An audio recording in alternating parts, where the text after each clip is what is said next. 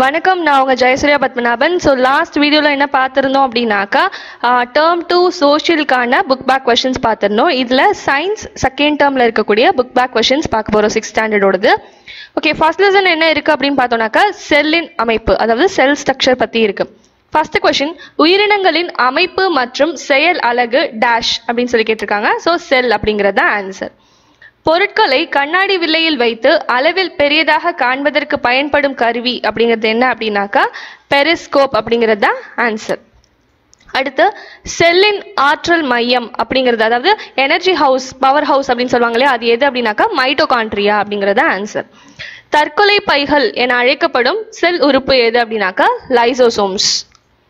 விலங்கு செல்லில் மட்டும் காணப்படும் நுண் உறுப்பு டேஷ் அப்படின்னு சொல்லி கேட்டிருக்காங்க. அதுக்கு என்னன்னாக்கா சென்ட்ரோசோம் அப்படிங்கிறது தான் ஆன்சர். நுண் குமிழிகள் அதிக அளவில் காணப்படும் சொல், அதாவது வேக்கம் இருக்கு இல்லையா, வேக்யூல் சொல்லுவாங்க இல்லையா, அது அதிகமா இருக்கக்கூடியது எங்க அப்படின்னு சொல்லி பார்த்தீங்கன்னாக்கா வெங்காயத்தோலின் செல்ல இருக்கிறது. மிகவும் நீளமான செல் டேஷ் அப்படின்னு சொல்லி கேட்டிருக்காங்க. நரம்பு செல்ஸ் அப்படிங்கிறது தான் மிகவும் நீளமான செல். நமது உடலின் அடிப்படை கட்டமைப்பு அப்படிங்கிறது எது அப்படின்னாக்கா செல்ஸ் தான். செல்லை காண உதவும் சாதனம் எது அப்படின்னாக்க நுண்ணோக்கி. முதலில் செல்லை கண்டறிந்தவர் டேஷ் அப்படின்னு சொல்லியிருக்காங்க ராபர்ட் ஹூக். உட்கருவை கண்டறிந்த அறிவியல் அறிஞர் யார் அப்படின்னாக்கா ராபர்ட் பிரவுன். ஒரு செல் உயிரி ஒன்றிற்கு எடுத்துக்காட்டு டேஷ் அப்படின்னு சொல்லி கேட்டிருக்காங்க அமீபா அப்படிங்கிறது ஆன்சர். விலங்கு செல்லின் புறப்பகுதியின் பெயர் என்ன அப்படின்னாக்கா பிளாஸ்மா படலம். உட்கரு நீங்களாக உள்ள புரோட்டோபிளாசத்தின் பெயர் என்ன அப்படின்னாக்கா சைட்டோபிளாசம். புரோட்டோபிளாசம் என பெயரிட்டவர் யார் அப்படின்னாக்கா ஜேஇ பர்கின்ஜி. செல்லின் முக்கிய மையமாக விளங்குவது டேஷ் அப்படின்னு சொல்லி கேட்டிருக்காங்க நியூக்ளியஸ், உட்கரு அப்படிங்கிறது ஆன்சர். ஒரு தலைமுறையில் இருந்து மற்றொரு தலைமுறைக்கு மரபு பொருட்களை கடத்துவது டேஷ் அப்படின்னு சொல்லியிருக்காங்க உட்கரு, அதான் ஆன்சர். சுவாசித்தலை நிகழ்த்தும் செல் உறுப்பு டேஷ் அப்படின்னு சொல்லி கேட்டிருக்காங்க மைட்டோகாண்ட்ரியா அப்படிங்கிறது ஆன்சர். செல்லின் எவ் உறுப்பு நொதிகளை சுரக்கிறது அப்படின்னு கேட்டிருக்காங்க கோல்கை உறுப்புகள் அப்படிங்கிறது ஆன்சர். செல் பொருட்களை ஒரு இடத்தில் இருந்து மற்றொரு இடத்திற்கு எடுத்து செல்வது டேஷ் அப்படின்னு சொல்லி கேட்டிருக்காங்க எண்டோபிளாஸ்மிக் ரெட்டிகுலம் அப்படிங்கிறது ஆன்சர். எண்டோபிளாஸ்மிக் வலைப்பின்னல். புரதம் எங்கு உற்பத்தி ஆகிறது அப்படின்னாக்கா ரிபோசோம்கள்ல தான் உற்பத்தி ஆகிறது. செல்லின் தற்கொலை பைகள் என அழைக்கப்படுபவை யாவை அப்படின்னாக்கா லைசோசோம்ஸ். லைசோசோம்களின் நிறம் மற்றும் வடிவம் யாது அப்படின்னு கேட்டிருக்காங்க மஞ்சள் உருண்டை. செரித்தல் எவ் உறுப்பில் நடைபெறுகிறது அப்படின்னு கேட்டிருக்காங்க லைசோசோம்ஸ் அப்படிங்கிற இடத்துல தான் அந்த செரித்தல்ங்கிற நிகழ்வு நடக்குது. சென்ட்ரோசோமில் காணப்படும் நுண் உறுப்பு யாவை அப்படின்னு கேட்டிருக்காங்க சென்ட்ரியோல்கள் அப்படிங்கிறத ஆன்சர். செல் பிரிதல் எங்கு நடைபெறுகிறது அப்படின்னு சொல்லி கேட்டிருக்காங்க சென்ட்ரோசோம்ஸ்ல நடைபெறுது. நுண் குமிழிகளின் வேலை யாது அப்படின்னாக்க சத்து நீரை சேமிப்பது அப்படிங்கிறதா அதுங்களோட வேலை. தாவர செல்லில் காணப்படாத நுண் உறுப்பு எது அப்படின்னு கேட்டிருக்காங்க சென்ட்ரோசோம்ஸ் அப்படிங்கிறது இருக்காது.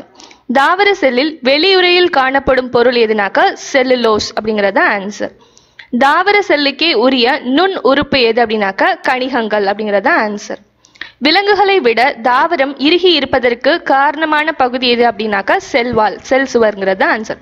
மண்ணீரல் செல் பழுதடைவதால் உண்டாகும் நோய் எது அப்படின்னாக்கா நீரிழிவு நோய். செல்லின் உள் அழுத்தத்தை ஒரே மாதிரி பேணுவது எது அப்படின்னாக்கா நுண்குமிழிகள் தான் ஆன்சர் அதுக்கு. இரத்த சிவப்பணு செல்களால் ஆனவை என்பதை கண்டுபிடித்தவர் யார் அப்படின்னாக்கா ஆண்டன் லூவன்ஹாக், அதான் ஆன்சர். ஒளி சேர்க்கை நடைபெற உதவுவது எது அப்படின்னாக்கா போட்டோசிந்தசிஸ்க்கு ரீசன் என்னன்னாக்கா பச்சையம் அப்படிங்கிறதான். செல் பிரிதல் நிகழ்வதற்கு துணை புரிவது எது அப்படின்னாக்கா சென்ட்ரோசோம்ஸ். உடலின் அமைப்பு மற்றும் செயல் அலகு அப்படிங்கிறது செல்ஸ் அப்படிங்கிறது தான். தாவர மற்றும் விலங்கு செல் டேஷ் செல் வகையை சார்ந்தது அப்படின்னாக்கா யூகேரியோட்டிக் செல்ஸ். உட்கருவை பாதுகாக்கும் அமைப்பு டேஷ் அப்படின்னு சொல்லியிருக்காங்க சைட்டோபிளாசம். தெளிவற்ற உட்கருவை கொண்ட செல் டேஷ் எனப்படும் அப்படின்னாக்கா ப்ரோகேரியோட்டிக் செல் எனப்படும். விலங்கு செல்லிற்கு செல் சுவர்ங்கிறது இருக்காது, ஸோ கிடையாது. பிளாஸ்மா படலத்திற்கு உள்ளே இருக்கும் குமிழ் போன்ற திரவம் எது அப்படின்னாக்கா புரோட்டோபிளாசம்ஸ். அதுக்கப்புறம் செல்லின் ஆற்றல் மையமாக செயல்படுவது எது அப்படின்னாக்கா மைட்டோகாண்ட்ரியா. நொதிகள் சுரப்பதில் டேஷ் பங்கு வகிக்கிறது அப்படின்னாக்கா கோல்கை apparatus, கோல்கை உறுப்புகள். ஸோ அடுத்தது பொறுத்துக கொடுத்திருக்காங்க. செல் அப்படிங்கிறது உடலின் அடிப்படை கட்டமைப்பு. நுண்ணோக்கியை கண்டறிந்தவர் யார் அப்படின்னாக்கா ராபர்ட் ஹூக். உட்கருவை கண்டறிந்தவர் யார் அப்படின்னாக்கா ராபர்ட் ரவுன். ப்ரோகாரியோட்டிக் செல் அப்படிங்கிறது என்னன்னாக்கா ஒரு பாக்டீரியா செல்ங்கிறது அதுக்கு ஒரு எக்ஸாம்பிள். அடுத்த பொறுத்துக பார்த்தோம் அப்படின்னாக்கா புரோட்டோபிளாசம் அப்படிங்கிறத கண்டுபிடிச்சது யாருனாக்கா ஜேஇ ஃபோக்கின்ஜி. அடுத்த செல்லின் ஆற்றல் மையம் எது அப்படின்னாக்கா மைட்டோகாண்ட்ரியா. அடுத்து கோல்கை உறுப்புகள் அப்படிங்கிறது என்ன அப்படின்னு சொல்லி பார்த்தோம் அப்படின்னாக்கா நொதிகளை சுரக்கிறது. அடுத்து செல்லின் தற்கொலை பைகள் அப்படிங்கிறது லைசோசோம்ஸ். அடுத்த பொறுத்துக பார்த்தோம் அப்படின்னாக்கா தாவர செல்லில் இல்லாத உறுப்பு எது அப்படின்னாக்கா சென்ட்ரோசோம். அடுத்து செல் சுவர் இதனால் ஆனது அப்படின்னாக்கா செல்லுலோஸ். சென்ட்ரியோல்கள் அப்படிங்கிறது செல் பிரிதல்ங்கிற நிகழ்வுக்கு ஹெல்ப் பண்ணுது. அடுத்து குளோரோபிளாஸ்ட் அப்படிங்கிறது பசுங்கணிகம். அடுத்த பொறுத்துக்க செல் சுவர் அற்றது எதுனாக்கா விலங்கு செல்ல செல் சுவர் இருக்காது. சத்து நீரை சேமிப்பது எது அப்படின்னாக்கா நியூக்ளியோலஸ். அடுத்து செரித்தல் அப்படிங்கறத நடத்துறது எதுனாக்கா லைசோசோம்ஸ். உட்கருமணி அப்படிங்கிறது நுண்குமிழ்கள். அடுத்து தெளிவற்ற உட்கருவை கொண்ட செல் டேஷ் எனப்படும் அப்படின்னாக்கா ப்ரோகாரியோட்ஸ் அப்படின்னு சொல்லுவாங்க. அதை சென்ட்ரோசோமில் காணப்படும் நுண் உறுப்பு யாவை அப்படின்னாக்கா சென்ட்ரியோல்கள். அடுத்து ஃபர்ஸ்ட் லெசன் முடிஞ்சிருச்சு. Second lesson chemistry. பொருட்களை பிரித்தல், அதாவது ஒரு மாதிரியான டிஃப்ரெண்டா இருக்கக்கூடிய மைக்ரோலேருந்து இருக்கக்கூடிய ஒரு பொருளையும் என்னென்ன மாதிரியான மெத்தட்ல பிரிப்பாங்க அப்படிங்கிறத பார்க்க போறோம். ஸோ ஃபர்ஸ்ட் கலவையில் உள்ள லேசான மாசுக்களை நீக்க ஏற்ற முறை அப்படிங்கிறது தூற்றுதல். கலவையில் உள்ள பொருட்களின் அளவை அடிப்படையாக கொண்டு பிரித்தல் முறை அப்படிங்கிறது சலித்தல், அதாவது சீவிங். பழச்சாறு தயாரிப்பில் சாற்றிலிருந்து விதைகளை பிரிக்க ஏற்ற முறை அப்படிங்கிறது வடிகட்டுதல் அப்படிங்கிற அந்த முறையில தான் அது பண்ண முடியும். ஸோ உப்பை கடல் நீரில் இருந்து பிரிக்கும் முறை அப்படிங்கிறது ஆவியாதல் முறை மூலமா பண்ணலாம். நிறம், அளவு, வடிவத்தில் வேறுபட்ட திண்ம கலவைகளை பிரிக்கும் முறை அப்படிங்கிறது ஒன்னொன்னு டிஃப்ரெண்டா இருக்கும்போது என்ன பண்ணலாம் அப்படின்னாக்கா கையால் தேர்ந்தெடுத்தல் அப்படிங்கிறது தான் அதுக்கான மெத்தட். நாம் குடிக்கும் தண்ணீரை எவ்வாறு தூய்மையாக்குவோம் அப்படின்னாக்கா காய்ச்சி வடிகட்டி தான் தூய்மையாக்க முடியும். அடுத்தது தேநீர் தயாரிக்கும் போது கையாளப்படும் முறை அப்படிங்கிறது அந்த டிகாக்ஷன் எடுக்கிறதுக்கு என்ன பண்ணுவாங்கன்னா வடிகட்டல் அப்படிங்கிற அந்த முறையை பயன்படுத்துவாங்க. ரவை, கோதுமையை எவ்வாறு தூய்மை செய்கிறோம் அப்படின்னாக்கா சலித்தல் முறையில தான் தூய்மை செய்யறாங்க. நிறம், அளவு, வடிவத்தின் அடிப்படையில் பொருட்களை பிரிக்கும் முறை அப்படிங்கிறது கையால் தேர்ந்தெடுத்தல் முறையில தான் பிரிப்பாங்க. நெல்லை பதரிலிருந்து பிரித்தெடுக்க உதவும் முறை என்னன்னாக்கா தூற்றுதல். கோதுமை மாவிலிருந்து கோதுமை ரவையை பிரித்தெடுக்கும் முறை அப்படிங்கிறது சலித்தல் முறை மூலமா தான் ரெண்டுத்தையும் எக்ஸ்ட்ராக்ட் பண்ணுவாங்க. கட்டுமான பணிகளில் பயன்படும் மணலில் கலந்துள்ள கற்களை நீக்க எது பயன்படுகிறது அப்படின்னாக்கா சல்லடை, அதாவது சலித்தல் முறையில அந்த இதை பிரிச்செடுப்பாங்க. பளு தூக்கிகளில் பயன்படுவது அப்படிங்கிறது மின்காந்தம் அப்படிங்கிறத யூஸ் பண்ணுவாங்க.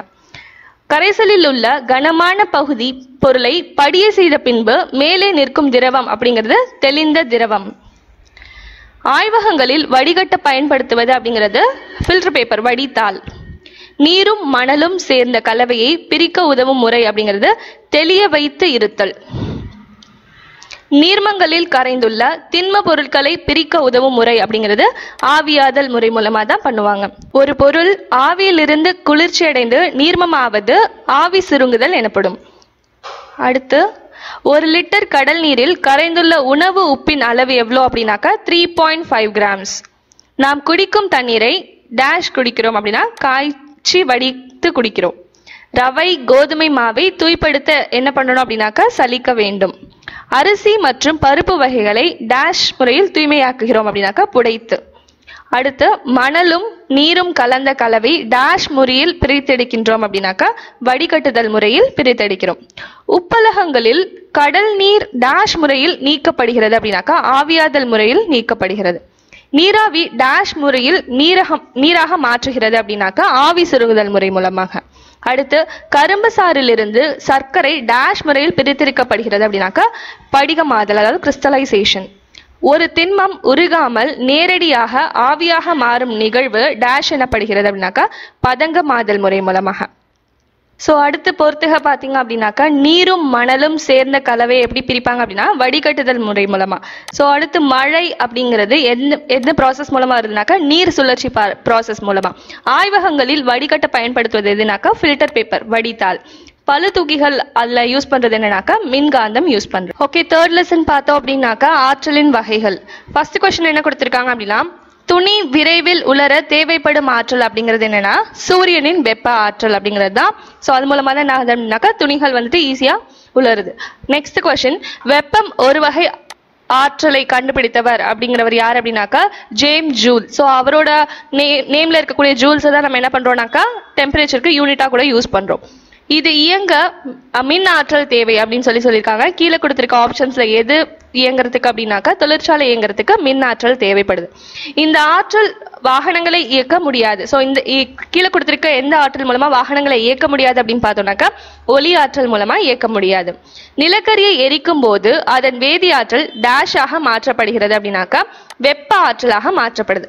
வேலை செய்வதற்கான திறமையை டேஷ் எனப்படும் அப்படின்னாக்கா ஆற்றல் அப்படின்னு சொல்றாங்க. அடுத்த கொஸ்டின் வேலை செய்வதற்கான ஆற்றலை நாம் எங்கிருந்து பெறுகின்றோம் அப்படின்னாக்கா உணவிலிருந்து பெறுகிறோம். சமையல் சோடாவுடன் வினிகரை சேர்த்தால் வெளிப்படுத்துவது என்ன அப்படின்னாக்கா கார்பன் டை ஆக்சைடு அப்படிங்கிறது ரிலீஸ் ஆகும். பேருந்தை இயக்க தேவையான ஆற்றல் எதிலிருந்து பெறப்படுகிறது அப்படின்னாக்கா டீசலில் இருந்து பெறப்படுகிறது. நீராற்றலை பயன்படுத்தி மின்னாற்றலை தயாரிக்க உதவும் சாதனம் எது அப்படின்னு சொல்லி கேட்டிருக்காங்க மின்னாக்கி. அடுத்து நீர் மின்னாற்றல் தயாரிக்கப்படும் இடம் ஏது அப்படின்னாக்கா பவானி. அடுத்து பின் வருவனவற்றுள் ஒன்றில் நிலை ஆற்றல் உள்ளது அப்படின்னு சொல்லியிருக்காங்க. ஸோ ஆப்ஷன்ல கொடுத்துருக்கிறதுல எது அப்படின்னாக்கா நான் ஏற்றப்பட்ட வில் அப்படிங்கிறத ஆன்சர். காற்றின் இயக்க ஆற்றலை பயன்படுத்தி மின்னாற்றல் தயாரிக்கும் அமைப்புக்கு பேர் என்ன அப்படின்னாக்கா காற்றாலைகள். அடுத்து டேஷ்களில் உள்ள வேதி ஆற்றல் வெப்ப ஆற்றலாகவும் ஒளி ஆற்றலாகவும் மாற்றப்படுகிறது அப்படின்னாக்கா எரிபொருள்ல இருக்கிற வேதி ஆற்றல் தான் வெப்ப ஆற்றலா மாற்றப்படுது. எல்லா வகை ஆற்றல்களுக்கும் மூலமாக செயல்படுவது எது அப்படின்னாக்கா சூரியன் தான். இயங்கும் பொருள் ஒன்றை ஓய்வு நிலைக்கு கொண்டு வர தேவையான ஆற்றல் எது அப்படின்னாக்கா இயந்திர ஆற்றல். அடுத்து 17th கொஸ்டின் பார்த்தோம் அப்படின்னா உராய்வின் மூலம் கிடைக்கும் ஆற்றல் அப்படிங்கிறது என்ன அப்படின்னாக்கா ஃப்ரிக்ஷன் மூலமா நமக்கு கிடைக்கிறது டெம்பரேச்சர் வெப்ப ஆற்றல். காற்றாலை மூலம் மின்னாற்றல் தயாரிக்கப்படும் இடம் எது அப்படின்னாக்கா ஆரல் வாய்மொழி அப்படிங்கிற அந்த பிளேஸ்ல தான். அடுத்து சூரிய அடுப்பில் பயன்படும் ஆற்றல் எது அப்படின்னாக்கா சூரிய ஆற்றல். அடுத்து கணக்கீட்டு கருவியில் பயன்படுத்துவது எது அப்படின்னாக்கா சூரிய மின்கலம் அதாவது சோலார் பேனல்ஸ் யூஸ் பண்றாங்க. ஒளிச்சேர்க்கையின் போது ஒளி ஆற்றல் எவ்வகை ஆற்றலாக மாற்றமடைகிறது அப்படின்னாக்கா கெமிக்கல் தான் மாறுதா. ஸோ வேதி ஆற்றல். மைக்ரோபோனில் ஒளி ஆற்றல் எவ்வகை ஆற்றலாக மாற்றமடைகிறது அப்படின்னாக்கா மின் ஆற்றலா மாற்றமடையுது. கார்களில் உள்ள ஒலி எழுப்பியில் மின்னாற்றல் எவ்வகை ஆற்றலாக மாற்றப்படுகிறது அப்படின்னாக்கா ஒலி ஆற்றலா மாற்றப்படுது அதாவது சவுண்ட். மின் விசிறியில் மின்னாற்றல் எவ்வகை ஆற்றலாக மாற்றப்படுகிறது அப்படின்னாக்கா இயக்க ஆற்றலா மாற்றப்படுது. அணுமின் நிலையங்களில் மின் உற்பத்திக்கு எவ்வகை ஆற்றல் பயன்படுகிறது அப்படின்னாக்கா அணு ஆற்றல். So nuclear energy. ஆற்றலின் அலகு எது அப்படின்னாக்கா ஜூல். ஆற்றல்களின் மூலமாக செயல்படுவது எது அப்படின்னாக்கா சூரியன். ஆற்றல் மாற்றத்தின் போது ஆற்றல் இழப்பு அப்படிங்கிறது இருக்காது. ஸோ எனர்ஜி கன்வர்ஷன் அப்போ எனர்ஜி டிராப் அப்படிங்கிறது இருக்காது. அடுத்தது வந்துட்டு டார்ச் விளக்கில் மின்னாற்றல் டேஷ் ஆற்றலாக மாற்றமடையுது அப்படின்னாக்கா லைட் எனர்ஜியா சேஞ்ச் ஆகுது ஒளி. ஸ்டார்ச் உணர்வு தயாரித்தலின் போது ஒளி ஆற்றல் டேஷ் ஆற்றலாக மாற்றமடைகிறது அப்படின்னா கெமிக்கலா மாறுது. ஸோ வேதி. உராய்வின் மூலம் வெளிப்படுவது என்ன அப்படின்னாக்கா இது ஏற்கனவே பார்த்தோம் வெப்ப ஆற்றலா வெளிப்படும். மேலே ஏறுவதற்கு பயன்படும் கருவி அப்படின்னு சொல்லி பார்த்தோம்னாக்கா லிஃப்ட் தான். அணைக்கட்டில் தேக்கி வைக்கப்பட்டுள்ள நீர் பெற்றுள்ள ஆற்றல் அப்படிங்கிறது நிலை ஆற்றல் அப்படின்னு சொல்றாங்க. உண்ணும் உணவில் உள்ள ஆற்றல் அப்படிங்கிறது கெமிக்கல் எனர்ஜி. ஸோ வேதி ஆற்றல். டேஷ்களில் உள்ள வேதி ஆற்றல் வெப்ப ஆற்றலாகவும் ஒளி ஆற்றலாகவும் மாற்றப்படுகிறது அப்படின்னாக்கா எரிபொருள்ல இருக்கிறது. இந்த கொஸ்டின் நம்ம ஏற்கனவே பார்த்தோம். டீசல் அப்படின்னா அங்க ஆன்சர் இருந்தது. எல்லா வகை ஆற்றல்களுக்கும் மூலமாக செயல்படுவது எதுனாக்கா சூரியன். இதுக்கும் நம்ம என்ன பண்ணோம்னாக்கா ஏற்கனவே பார்த்தோம்.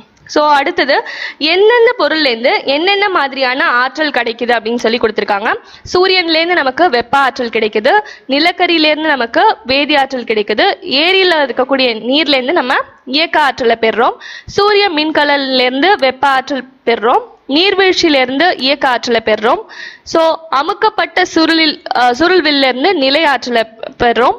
அதே மாதிரி எரிவாயு அப்படிங்கிறது வேதி ஆற்றல் மூலமா அதை கன்வெர்ட் பண்றோம். ஸோ நகரும் மேகம் அப்படிங்கிறது இயக்க ஆற்றல் இருக்கும். அதுல விறகு எரிக்கிறது மூலமாவும் நமக்கு ஒரு வேதி ஆற்றல் கிடைக்குது. ஸோ அடுத்தது பொறுத்துக பார்த்தோம் அப்படின்னாக்கா ஆற்றல் அப்படிங்கிறது என்ன அப்படின்னு பார்த்தோம்னாக்கா வேலை செய்வதற்கான திறனை கொடுக்குது. பாராஷூட் அப்படிங்கிறது என்னன்னா விண்ணில் பறக்கிறதுக்கு உதவக்கூடிய ஒரு சாதனம். அடுத்து வினிகர் அப்படிங்கிறது என்னன்னாக்கா அதுல இருக்கக்கூடியது அசிட்டிக் ஆசிட். உணவு அப்படிங்கிறத நமக்கு என்ன பண்ணுதுனாக்கா எனர்ஜியை நமக்கு கொடுக்குது. ஸோ அடுத்தது பார்த்தோம் அப்படின்னாக்கா அடுத்த பொறுத்துக காற்றாலை அப்படிங்கிறது என்னன்னாக்கா மின் ஆற்றலை தயாரிக்கிறதுக்கு நமக்கு உதவுது. துப்பாக்கியிலிருந்து விடுபடும் குண்டு என்ன பண்ணுது அப்படின்னாக்கா இயக்க ஆற்றலை பெறுது. மேல்நிலை தொட்டியில் உள்ள நீர் ஆற்றல் அப்படிங்கிறது என்ன பண்ணுதுனாக்கா நிலையான ஆற்றலை பெற்றிருக்கு. சூரியன்ல இருந்து நம்ம என்ன பெறுறோம் அப்படின்னாக்கா வெப்ப ஆற்றலை பெறுறோம். ஸோ அடுத்த பொறுத்துக பார்த்தோம் அப்படின்னாக்கா வெப்ப விதிகள் அது என்ன அப்படின்னு பார்த்தோம்னாக்கா ஜேம்ஸ் ஜூல் அப்படிங்கிறவர் தான் அது எல்லாத்தையும் கண்டுபிடிச்சாரு. நிலக்கரியில் உள்ள ஆற்றல் அப்படிங்கிறது என்ன ஆற்றல் அப்படின்னா அது எரிறது மூலம் நமக்கு என்ன கிடைக்குது அப்படின்னாக்கா வேதி ஆற்றல் கிடைக்குது. மின் ஆக்கி அப்படிங்கிறதுல இருந்து நமக்கு என்ன அப்படின்னாக்கா அது ஒரு மின் உற்பத்தி செய்யக்கூடிய ஒரு சாதனம். நிலை ஆற்றலும் இயக்க ஆற்றலும் சேர்ந்தது என்ன அப்படின்னாக்கா இயந்திர ஆற்றல் அப்படின்னு சொல்லுவோம். ஸோ என்ன பண்ணியாச்சு அப்படின்னாக்கா சயின்ஸ்ல இருக்கக்கூடிய செகண்ட் டேர்ம்ல இருக்கக்கூடிய book back questions plus extra questions எல்லாமே பார்த்தாச்சு.